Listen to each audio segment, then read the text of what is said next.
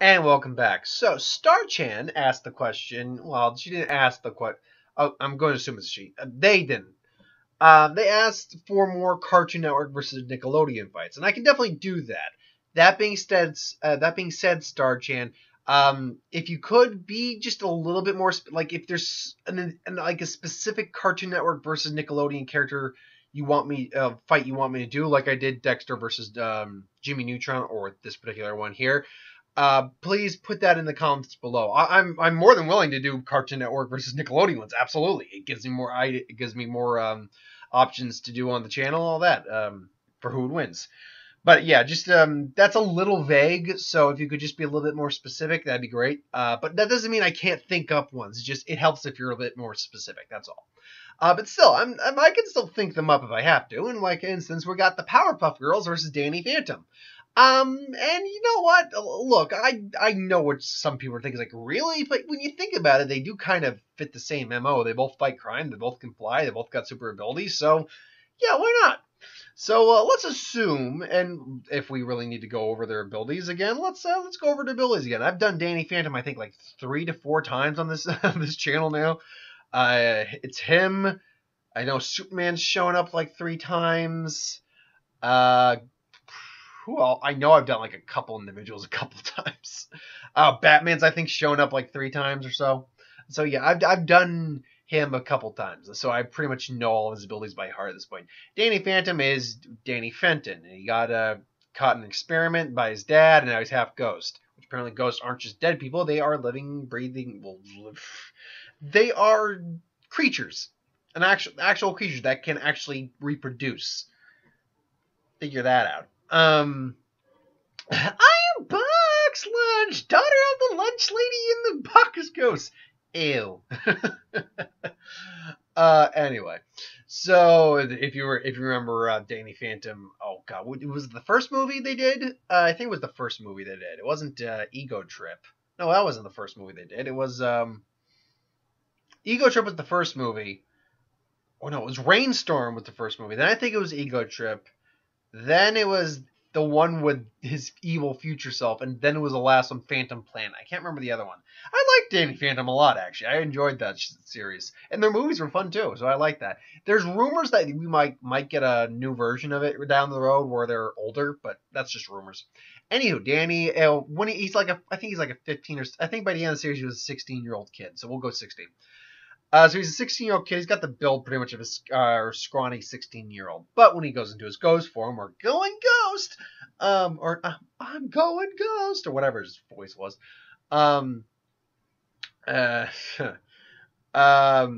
he gains physical abilities, things along those lines, including, but not exclusive to, the ability to fly, the ability to turn intangible, the ability to turn invisible, all 3 of those put together, the ability to fire ecto energy from his hands, fingers, eyes, his ass, I think he did at one point, the ability to create a shield, the ability to possess people, the ability to do a sonic whale, the ability of cryokinesis or production of ice, the ability to duplicate himself. Granted, this even later in the series when he was able to do it, it's still taxing on his body. He's got enhanced speed. He can move at least 112 miles an hour minimum, but we're pretty much assuming he can move faster than that. He's strong enough to lift, I think, around 10,000 pounds. So about 5 tons was right around the area he could lift, which is still pretty impressive. Durable enough to take a lot of hits, but he's still, he's still a kid. He's got his limitations. Am I missing anything on his powers? I don't think I am. I could be, though. So, again, possession, all that. But again, someone with a strong enough will can override him. So that doesn't always work. Anyone who could theoretically go intangible could also fight him in an intangibility form. Anyone who can see heat can find him, theoretically speaking.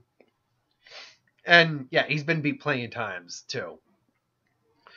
The Powerpuff Girls, Blossom, Bubbles, and Buttercup all have pretty much the same power, though they each have their own unique abilities, I believe. Now that I think about it, though, Blossom, I think, is the only one who actually had a unique ability that was actual power, so I might have to take that back. You know what? Double checking real quick. I mean, I know they can fly. likes to fly at high speeds, super strong, like capable of lifting things like buildings. Powerpuff Girls. Powerpuff. There we go. Powerpuff. Puff, puff, puff, puff, puff, puff. Powerpuff.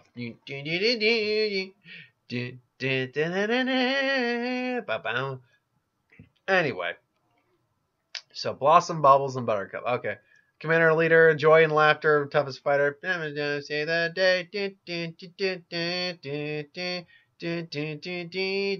Anyway. Okay, I need to stop doing that. I was like, you're a grown man. What the hell are you doing? I'm singing Powerpuff Girls. That's what I'm doing. Anyway. Alter ego, what? Oh, that was some stupid thing she did. Okay. Special abilities. Besides her standard super strength, she has Ice Breath. Surprised by her newfound ability, blah blah becomes jealous of her sisters. Their sister and blah blah blah. Meteor. Her Ice Breath is the last resort against Prince blah blah. She also fires many of her unique abilities. Also include Pink Lightning Bolts, or Microscopic Vision, Pink Laser Eye Vision, Advanced Intelligence Knowledge, Enhanced Intuition, Intuitive Adaptability, Apt Planning Skills, Expert Leadership, Fire Breath, surprisingly. All the power because I've shown a complete weakness to fly paper for some reason. Okay. Power codes can endure extreme temperatures such as lava. They're still vulnerable to exposure to extreme exposure of sunlight, which affects them similarly to ordinary people. They can handle much greater exposure than the regular humans, though. Blossom is afraid of not being there enough for everyone, not showing good enough leadership qualities, failing class, etc. This makes her self-confidence quite vulnerable at times. Now, if Danny could probably exploit that, maybe you could get a victory on her, but frankly, I don't see Danny being smart enough to... unless they're somehow bickering with each other, which is possible. Let's see, okay. Bubbles... The joy in laughter.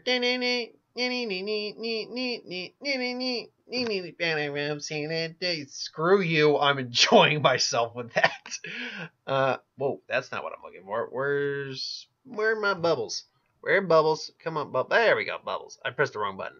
Okay, so bubbles, in terms of her special ability, again, they all have flight, endurance, and super strengths. Alter ego, what? Okay, whatever. Any special abilities? She can speak. She can scream loud enough to shatter glass. She's got a sonic scream ability, similar to Danny's whale. And she also has the ability to speak Spanish. Good for hell. Can smell the smell. Bubbles smelt the professor's chilies. Enhanced smell. Okay. Alicia, fury of red lightning all around her, causing a lot of havoc. The ability is never seen again. Bubbles may not be aware of full capabilities using this in the state of mind. Other signature abilities include Vaporize, whatever, Electric Ball, Light, Electric Blue Blaster. She's Flight, Electric Forces, Laser Beam, Super, basically standard stuff that all the Powerpuff Girls have.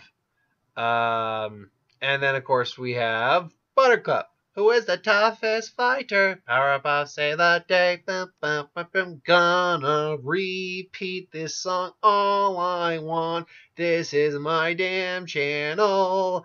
I'll do what I want. Powerpuff. Oh, man, I am just pathetic right now. Now, of all of them, Buttercup's the one who's most susceptible to fits of rage and alter egos and things. Alter egos, fits of rage, if you will. She's the one easiest to rile up. Buttercup doesn't seem to have any special superpowers different from her sister. She's physically the strongest of the three girls, however.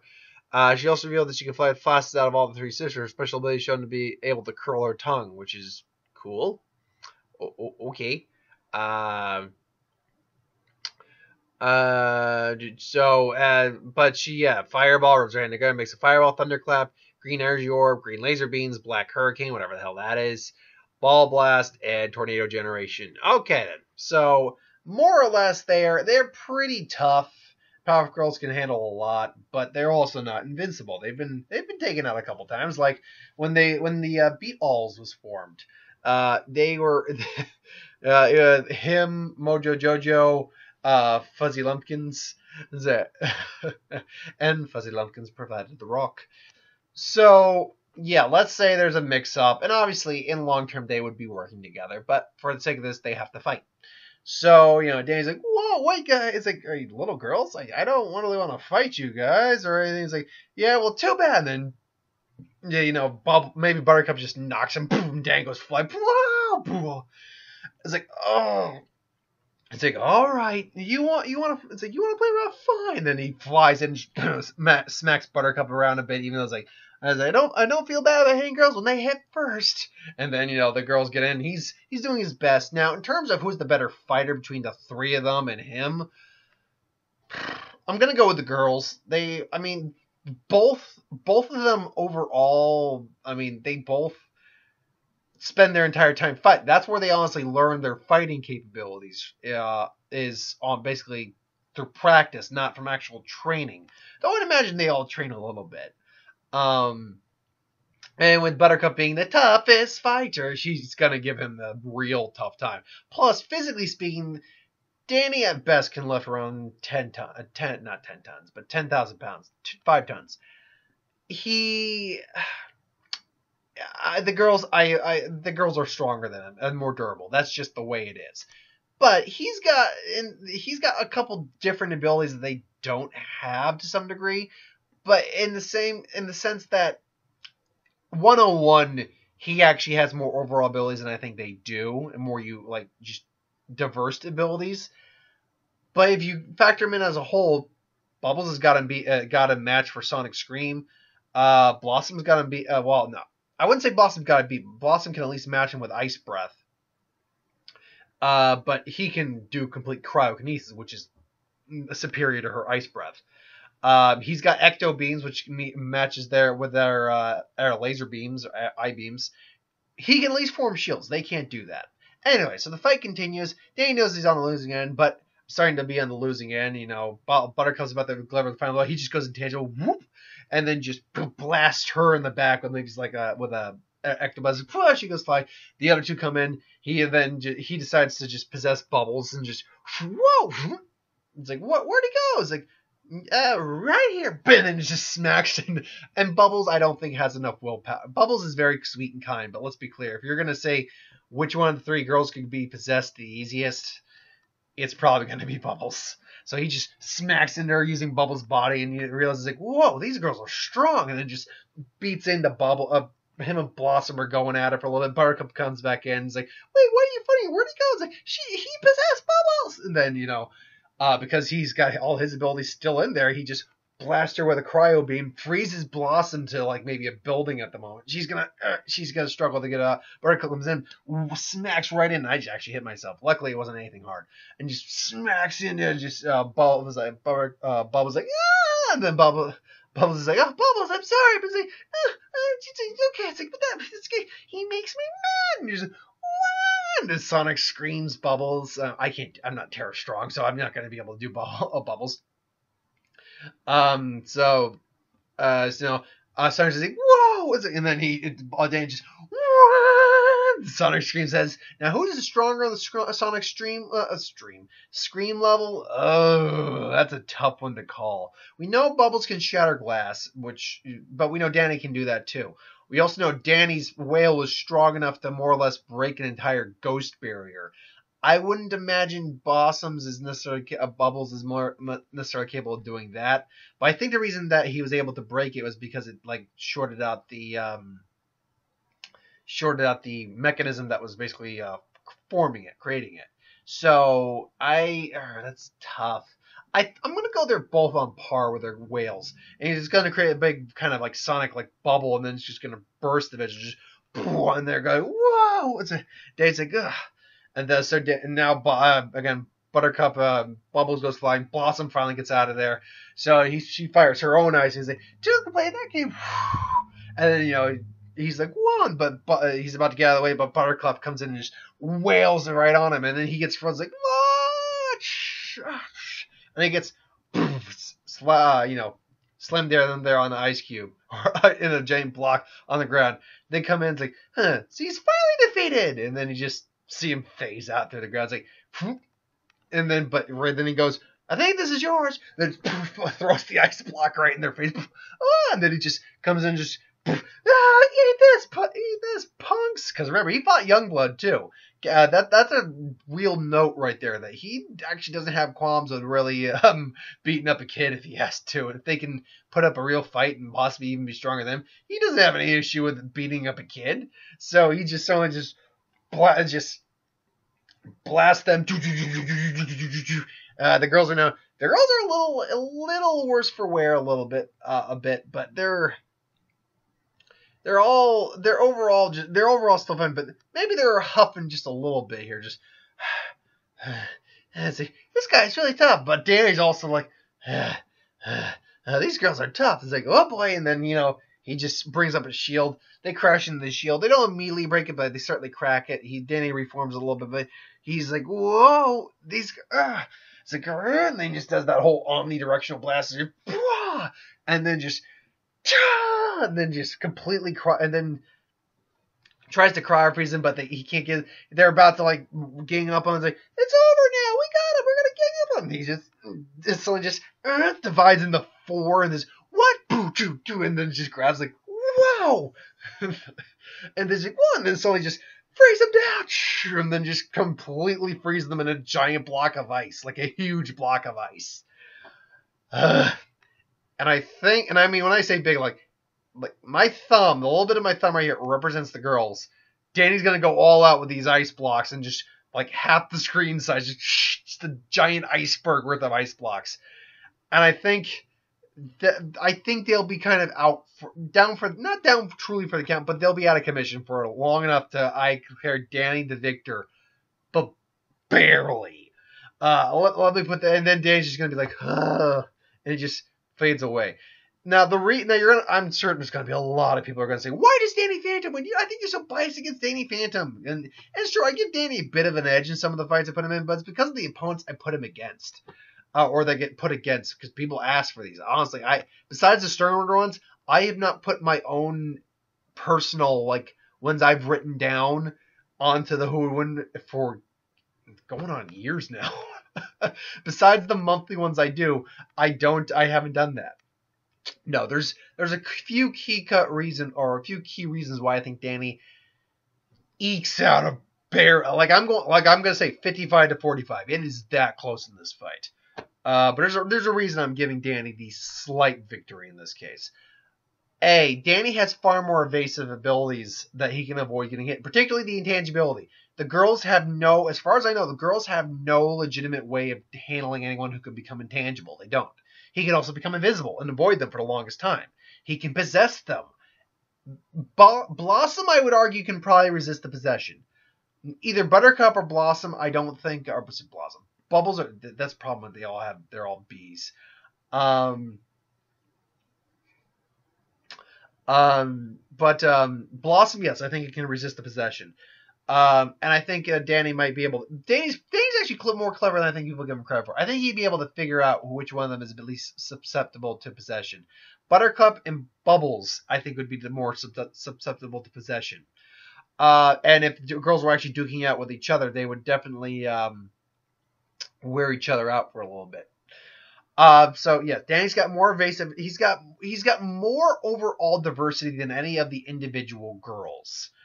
Because of that, his overall his ice abilities are far stronger than Blossom. Blossom just has an ice breath, whereas Danny's actually got cryokinesis. Blossom has a sonic whale, but he has a sonic whale. He's also got abilities they don't have. He can generate an energy shield. Again, he can go invisible, intangible. He can also, and again, another big one is he can duplicate himself. That's something the girls can't do, and he can actually make enough copies of himself to outmatch he can make 4 versions of himself, last I knew.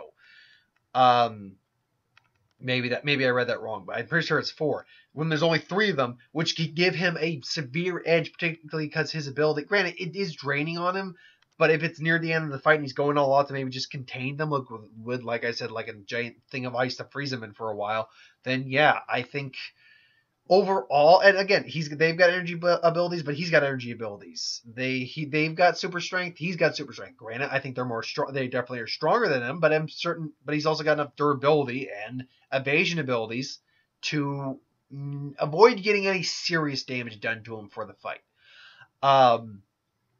So yeah, I think I do think that yes, Danny takes it. but it's barely. It's 3-on-1, and Danny's fought multiple opponents before too. It would definitely be hard. I think Danny again just barely takes that 55 to 45.